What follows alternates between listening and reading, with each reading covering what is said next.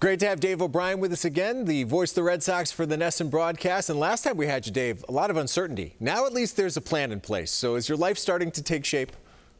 My life got a lot more exciting several days ago, Tom, because, finally we get a chance to talk about baseball, Red Sox returning. I'm absolutely thrilled about the prospect. And even though it's 60 games, and you know as well as I do, that is going to be a blink of an eye, and it's going to be over. That lends an air of fascination to this thing we've never had in baseball. What do you know so far, if anything, about how your job specifically is going to be affected? Yeah, we're getting asked that question a lot, as you might imagine, and it's as strange a set of circumstances, unique a set of circumstances as I've ever seen in broadcasting. So we're doing all the games from our NESN studios in Watertown. That means home and road. No broadcast teams in all of baseball are getting on a charter flight. And we're not going to get inside Fenway Park. Now, we might be able to see workouts with some other members of the press when they kick off, but we're not going to see games at Fenway. Everything's going to be done inside the studio, and crowd noise is going to be pumped in. I'm hearing this by Major League Baseball. They're doing it for all 30 teams to make it uniform. So that's going to be a little bizarre, a little different. Yeah, how do you even, not the crowd noise, but just preparing for a broadcast, and you can clear this up too. Is it going to be one feed? Is it going to be one feed to both teams, or will there be, does the visiting team have their feed and the home team have their feed? Clear that up.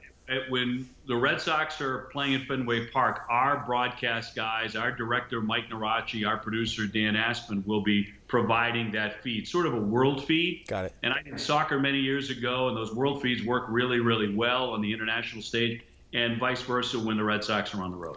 Interesting. So let's talk a little bit about what you're most excited about as this team prepares to take the field. It seems, everyone better be healthy, right? You'd imagine at this point that the guys are good to go. Yeah, they ought to be. They've been working out, and the more I read and the few guys that I've spoken to, they've been very diligent about it. But that still doesn't mean, even though they are going to hit the ground running, it doesn't mean that pitchers are going to be ready to go 7 innings. As often they are, 6 or 7 innings at the end of spring training.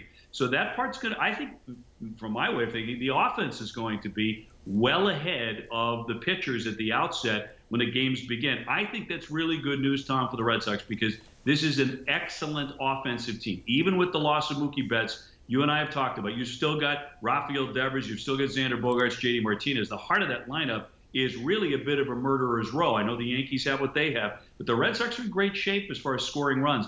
So if they have an opportunity to get some wins early, I think it's going to be because of the bats. And up against this schedule, they really have to get some wins early. Yeah, a couple of guys you didn't mention who I'm curious to see, Pilar and Verdugo, guys that are going to be out there in the outfield at some point, someplace. Where do you foresee them making a mark? Well, Pilar's going to play right field. He's got to fill in for Mookie Betts. Good luck doing that. But this is a guy who's always been right on the cusp of winning a Gold Glove. He's an outstanding defensive outfielder, really one of the best in the American League.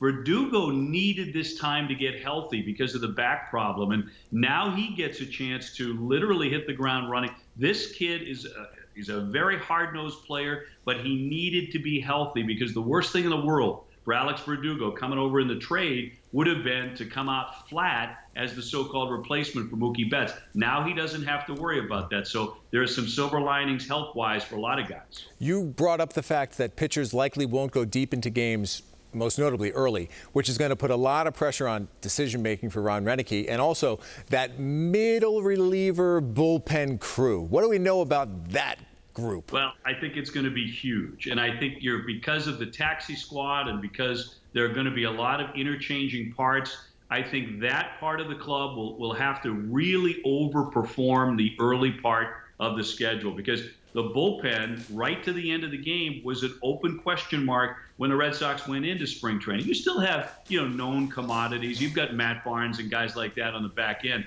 But there are going to be a number of guys we do not know yet how they perform in the 4th inning, the 5th inning, the 6th inning. That's where the Red Sox are going to win and lose games, I think, if this bullpen is not up to snuff early on. And, I mentioned Ron Roenicke. Ron's really good with a bullpen. He did it in Milwaukee, but he has not been a manager in a while. He's a terrific bench guy. He was great with Alex Cora. He was loved inside that clubhouse. But now he's the guy calling that shot at the end. That's going to be really interesting. So we got 60 games, 40 of which will be played against the American League East. A third of the schedule, 20 games, going to be against the National League East. So what do we know about the National League East?